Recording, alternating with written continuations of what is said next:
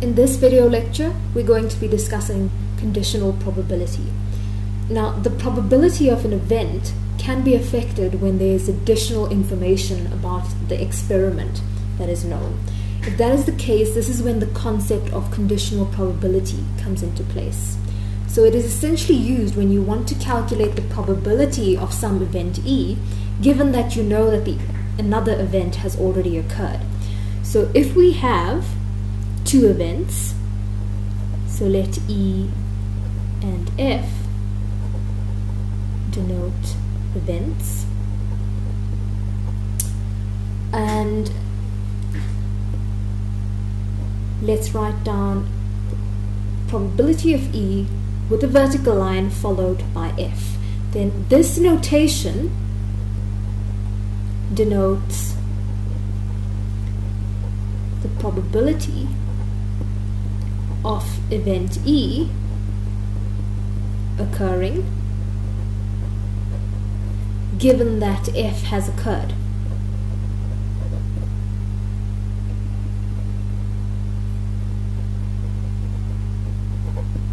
Right, and our formula for this is as follows. Probability of E given F is then equal to, so if we work with a reduced sample space, then we could rewrite this as just counting the number of elements in the set E intersection F divided by the total number of members in the set F, right? So the denominator works with the event that has already occurred. Of course, since we are dividing by the total number of members in event F, we would require that that number in the denominator must not be 0. So as a result, we would require that set F must not be empty, because if it is empty, then the number of members in F would be 0. Now, if we are working with a sample space, then we could rewrite this as the probability of E intersection F divided by the probability of F. Right, so here I've just written down the two formulae, one using a reduced sample space and the other using a general sample space. Now, of course, I've written this as probability of E given F has occurred. We can then also write down the probability of F given that E has occurred. Right, and of course, using your reduced sample space, this will be number of members in E intersection F divided by, again, focus on what has already occurred, the total number of members in the set E. And again, by the same explanation, I would require that E must not be empty. And similarly here, I require that the probability of F must not be 0.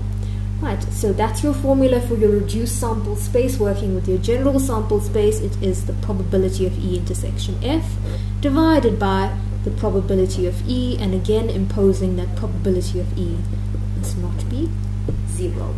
Now, looking at these two equations or formulas that I've written down, observe that both equation 1 and equation 2 both incorporate the probability of E intersection F into it. So observe that the probability of E intersection F, so if I'm just working with equation 1, right, so probability of E intersection F is then equal to the probability of E given F has occurred times the probability of F. And if I'm working with equation 2, then probability of E intersection F equals to the probability of F given E times the probability of E.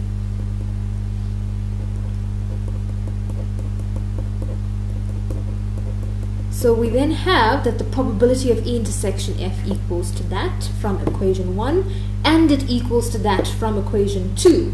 And this actually results in what we call the multiplication law. So this is our general multiplication law. So if you ever are required to find out the probability of two events occurring together, then you may end up using conditional probability to do so, and you will use it by multiplying to the probability of the event that has occurred. So multiplication is being used in here. Alright, so keep in mind these formulas. All of these formulas are required. I'm now going to go through an example. Right, so here's our example. We have a bag that consists of 2 blue jelly beans and 2 white jelly beans.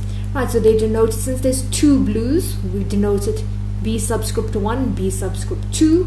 And since there's 2 whites, we shall denote it W subscript 1 and W subscript 2.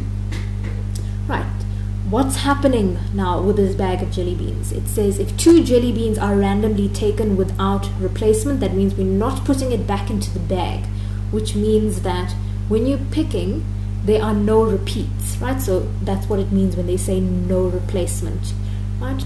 So you cannot pick the same jelly bean twice. Find the probability that the second jelly bean is white, given that the first is blue. Right, so immediately we know that we're picking twice, and we know that when we are picking, that order is going to matter, right? Because we are picking one jelly bean, we have to record what it is, and we pick the second jelly bean, and then we have to record it again. So we have to be very clear on our notation that we are using for this recording.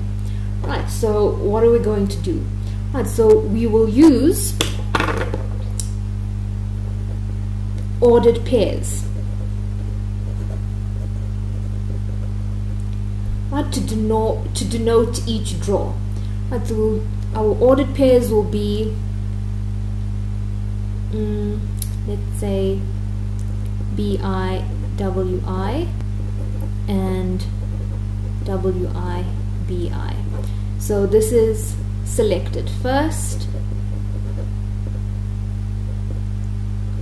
right, also selected first. So the first member in the pair denotes what was selected first, and the second member in the pair means that it was selected second.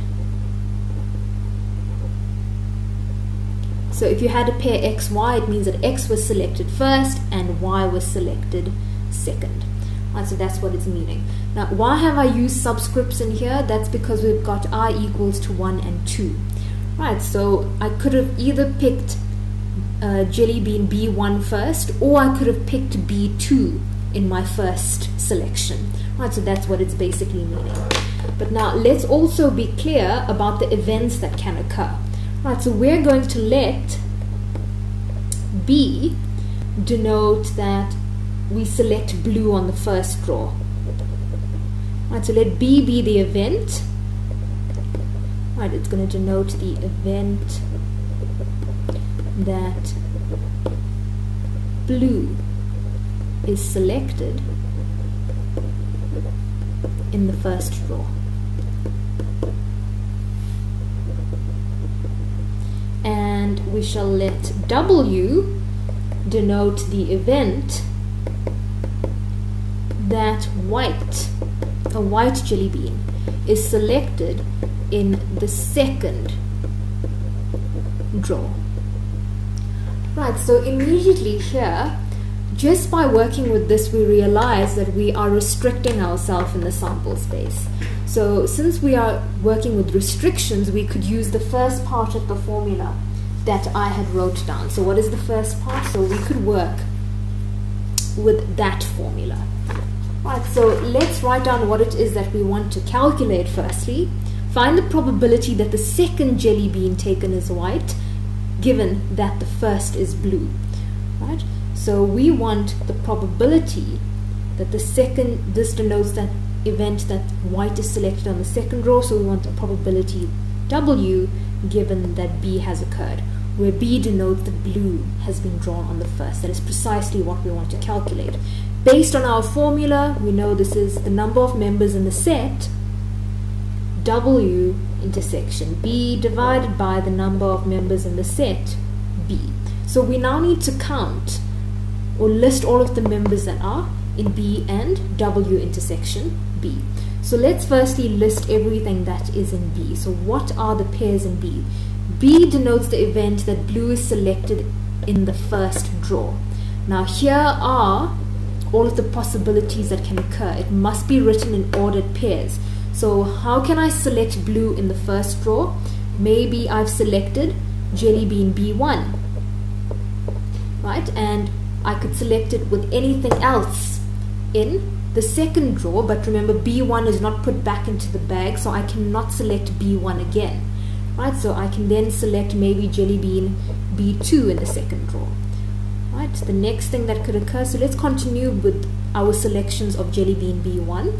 I could then have selected jelly bean W1 in the second drawer, or if B1 was selected first, and I could have selected jelly bean W2, white number 2, right? So we've got our blues and the white jelly beans. So this is what could have occurred if I selected jelly bean B1 first. So now what happens if I selected jelly bean B2 first? Right, so then I could have B2, but remember I cannot select B2 again because it's not been replaced into the bag. So I can select B1, right? So since I've already taken care of that occurrence, if I selected B2 first, I could then select W1. And if I selected B2 first, I could then select W2. And there's no other possibilities that could occur because we've already done all possibilities with jelly bean B1 first, and we've already done all possibilities with jelly bean B2 first without replacement. Right, so this is all of the occurrences in which a blue jelly bean has been selected in the first drawer. Now we want to see what is W intersection B, meaning what is the total number of outcomes, or the set consisting of all the outcomes when we select jelly beans that are blue first and jelly beans that are white second. So look at everything that has occurred here in the set B. Where have I selected a blue jelly bean first and a white jelly bean second? How many of those occurrences do I have? Here's one, here's another. So blue white, that's blue blue, here's blue white, and here's blue white. So that means that the intersection is then equal to these four occurrences: jelly bean blue 1 with jelly bean white 1, followed by B1 W2, followed by B2 W1, and B2 W2. So this is the intersection of white being picked second and blue being picked first. Right, so now going back to what it is that we want to compute, probability that a white jelly bean was selected after a blue jelly bean was selected is equal to number of occurrences or number of members in the set W intersection B divided by number of members in the set B. We see that the number of members in W intersection B is 4. The number of members in B is 1, 2, 3, 4, 5, 6. So that means that the probability of selecting a white jelly bean second after a blue jelly bean has been selected is 2/3. Right, and that's where I'm ending this.